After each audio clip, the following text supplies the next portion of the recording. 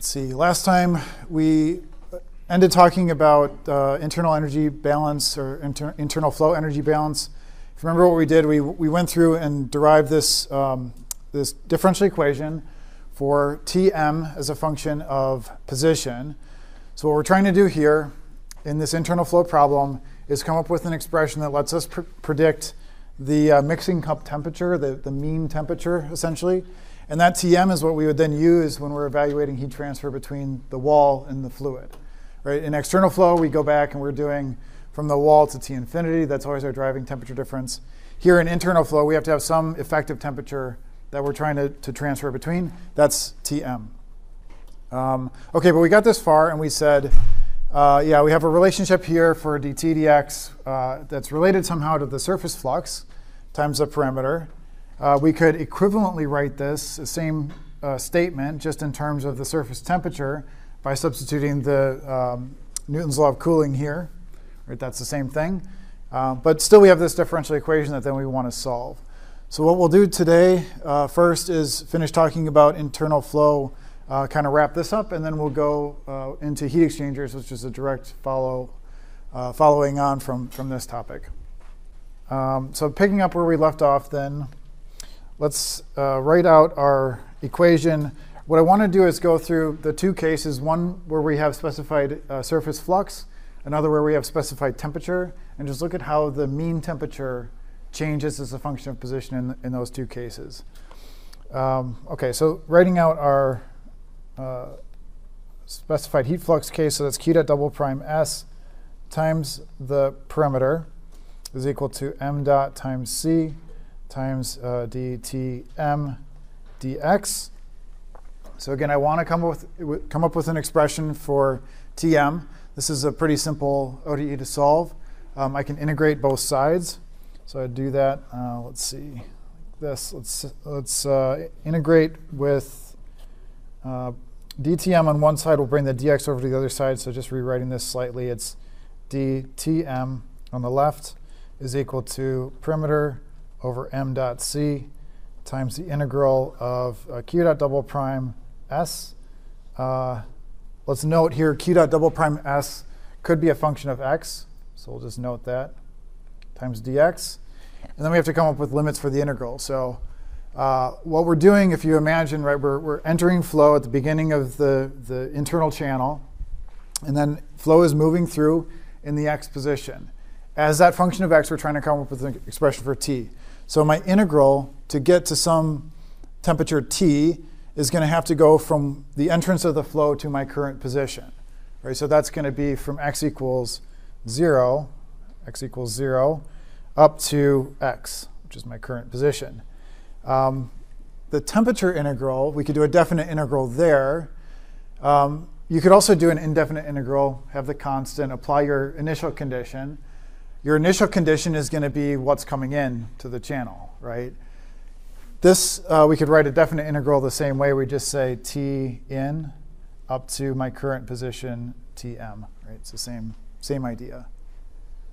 So we do this integration. We just end up with tm is equal to t in plus perimeter over m dot c times whatever the integral is from 0 to x of q dot double prime s x dx, right? So that just kind of leaves it open.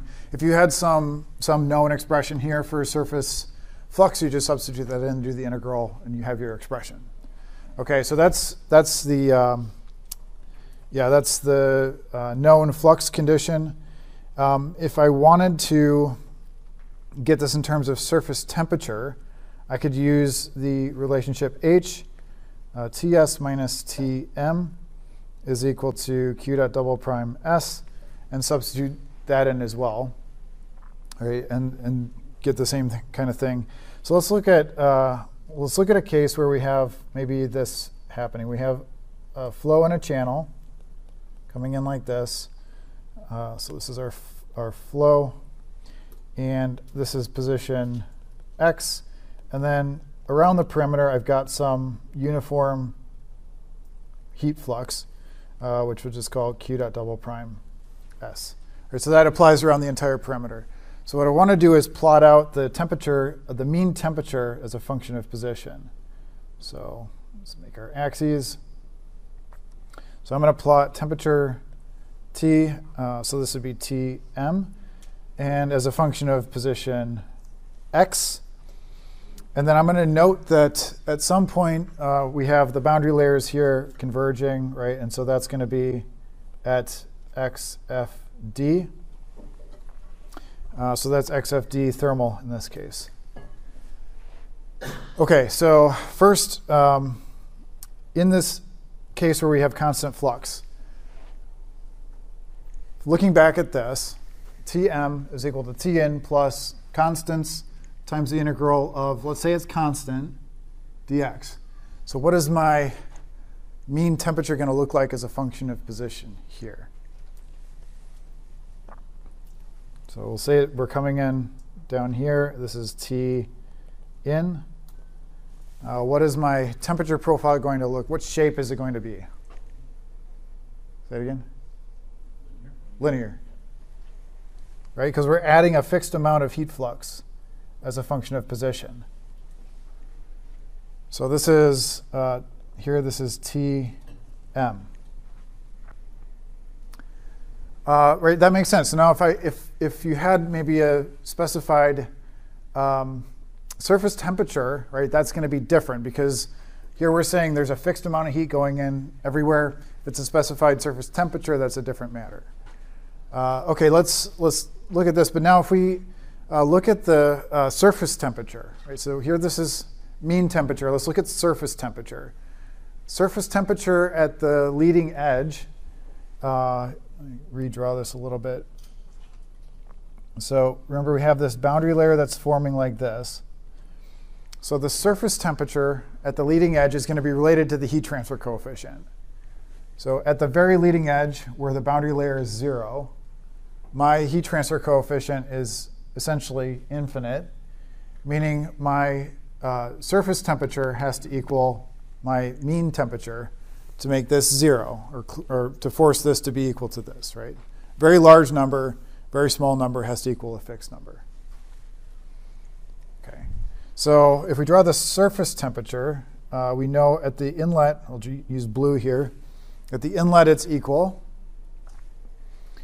We didn't yet say, OK, I've got some fully developed bit here. Let's say it becomes fully developed at this location, xfd t.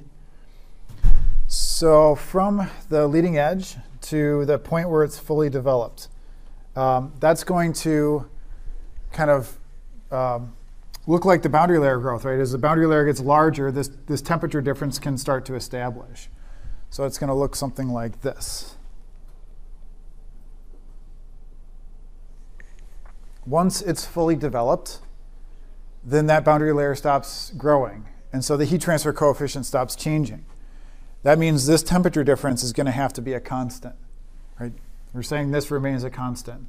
So now that has to be a constant as well.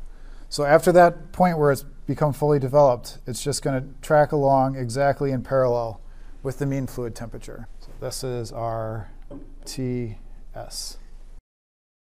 So the thing that's maybe different about internal flow is in external flow, we always are kind of assuming that the surroundings are at the same temperature, that the fluid's not maybe changing temperature as it goes along. Here in internal flow, we can actually start developing relationships for how mean fluid temperature is changing, how the surface temperature is going to change, related to that mean fluid temperature. OK, so that's for the fixed flux case. Let's look at the specified surface temperature.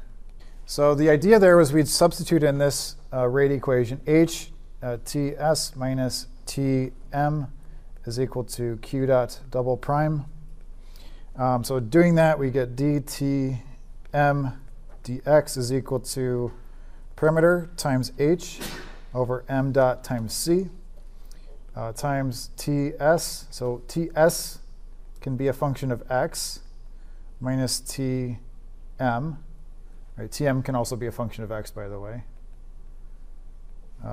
So I have that equation. So what do I do with this? Now I've got dTm dx, some constants. This is changing with x. This is changing with x. So the way to solve this is going to be probably to do it numerically. You're probably going to want to take this equation, treat it like it's a state equation. You have Tm here on both sides. Treat it like it's a state equation and just march forward in position. So start with x equals 0. At x equals 0, presumably you know something about these properties. Then take a step.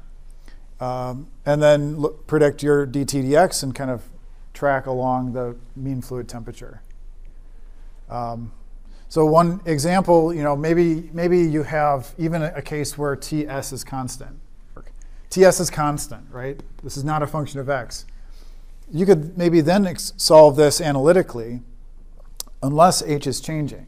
If h is changing, now you have a nonlinear problem, or it's a nonlinear problem. So you have to still solve it numerically. So you have to evaluate, step forward, evaluate, step forward. The way I would do that, if it was a numerical problem, would be to say, I'm going to look at my Tm, and I want to predict Tm at some index I plus 1, right, in space. I is my space index.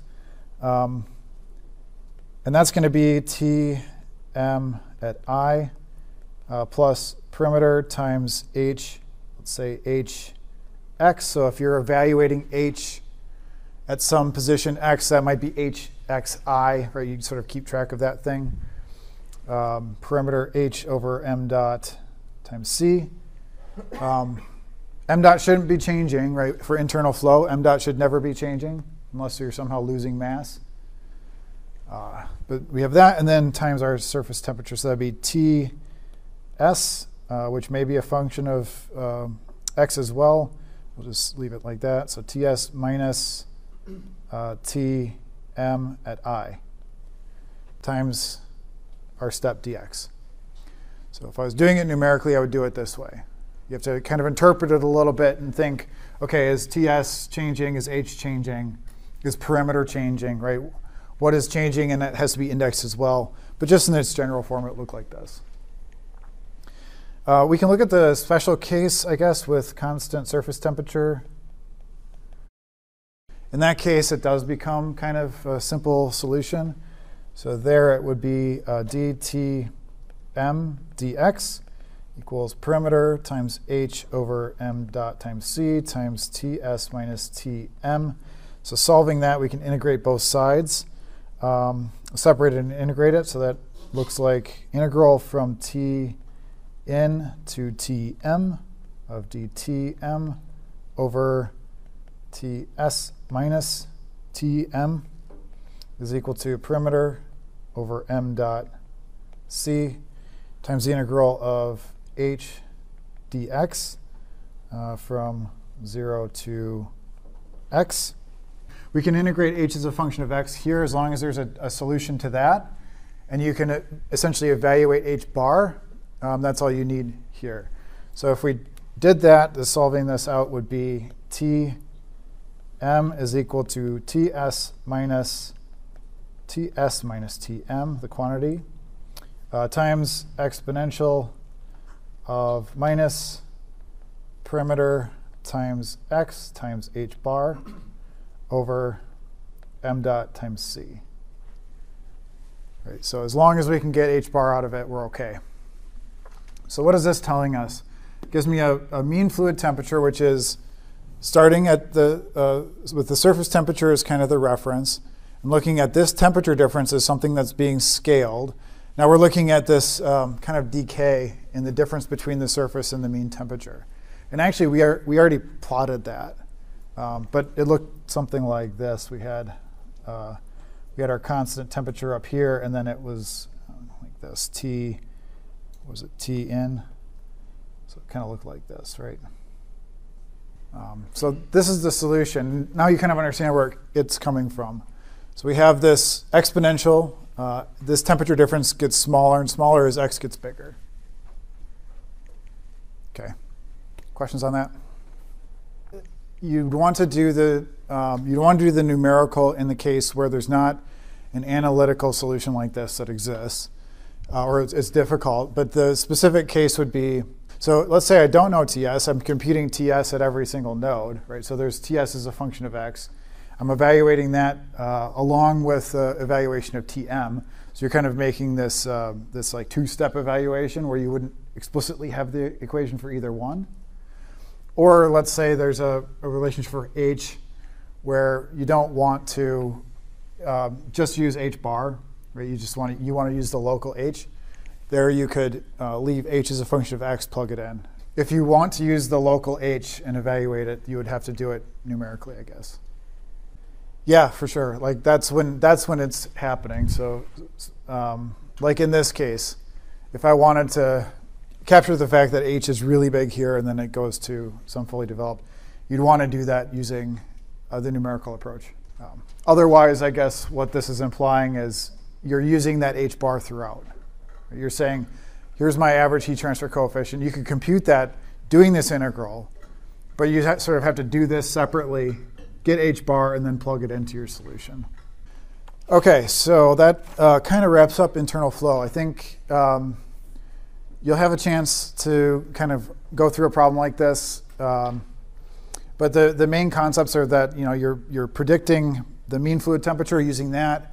You're predicting local heat transfer coefficients. And then you have to be really careful about knowing when it's transitioning from turbulent or laminar to turbulent, when it becomes fully developed, and like applying those principles. So that's kind of the only real differences with internal flow. But by the way, I'll say, like, of all the things that we do in the class, I'm almost 100% sure, we'll say 99% sure, that you will use internal flow in some capacity in your professional careers, right? No matter what you're doing, you got to move something from A to B. And often heat transfer, fluid flow are involved with that. So, so this is, I think, a really relevant practical topic for you.